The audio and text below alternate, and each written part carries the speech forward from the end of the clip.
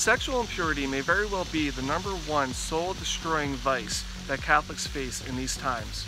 Sexualized imagery is everywhere these days. In movies, television, the songs that come on the radio, billboard ads on the side of the freeway, even in the way that some people dress. And the message behind all of these things is the world telling us that there's nothing wrong with being sexual, that it's harmless and natural. It fulfills the needs of the body. But my friends, Jesus said differently in the book of Matthew.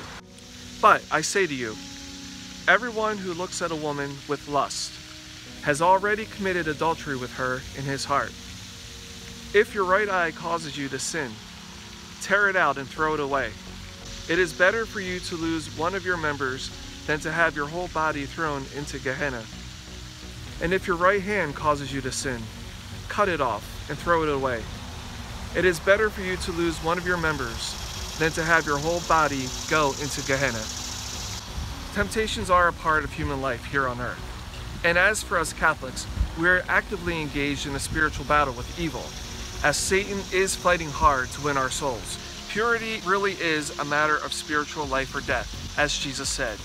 And so, with the help of the Facebook group, Men Living for Greatness, we've composed a list of top 10 suggestions for anyone who is struggling with purity. Number 10, consider joining a support group. Groups such as Lust Recovery and Integrity Restored are support groups for those who are struggling with pornography addiction and other sexual addictions. Courage is a support group for Catholics with same-sex attraction. Number 9, devote yourself to spiritual reading.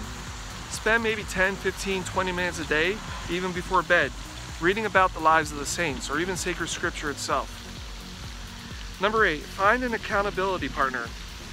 Find someone you trust and is easily accessible, whom you can call or text when you are tempted or struggling. Number 7, related to number 8, get a spiritual director, preferably a priest. A priest is someone who can guide you and you can make a good confession to at any time that you need it. Number 6, consider getting an internet filter. Covenant Eyes and Ever Accountable are 2 internet filters that are designed to block pornography from reaching your screen. Also, you may want to consider moving your computer into a more public area of your house and maybe putting a prayer card or an image of Jesus and our Blessed Mother on the side of your monitor to help discourage you from looking at things that you know you shouldn't be looking at. Number 5, fasting. Practice depriving yourself of things to help build up strength. Also, fasting doesn't necessarily have to be food. Fast from movies, music, or anything else, especially if it's linked to evil, things that have inappropriate stuff. Detaching yourself from these things you'll find will help your spiritual life to grow. Number 4, adoration. Devote yourself to spending an hour a week in adoration, talking to Jesus and giving him everything, all your troubles, all your problems. While you're there, pray the Stations of the Cross and or the Divine Mercy Chaplet. Number 3, go to confession frequently. If you fall, don't wait till Saturday to go to confession. Contact your parish and schedule an appointment with the priest to have a confession immediately. Number 2, pray the Holy Rosary daily. Padre Pio referred to the Rosary as the weapon of these times. Give yourself to Our Lady to protect you, pray for you, and guide you to Jesus, and to bestow upon you graces of purity and chastity. And number 1, attend daily Mass. Receiving the body and blood of Jesus daily will transform you.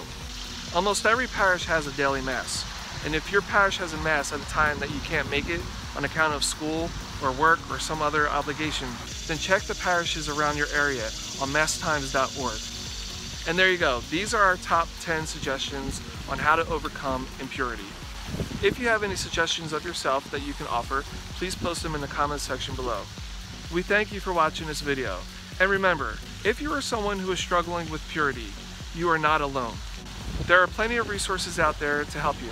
Make sure you take the steps now while you still have the time to do so. With that said, thank you for watching and God bless.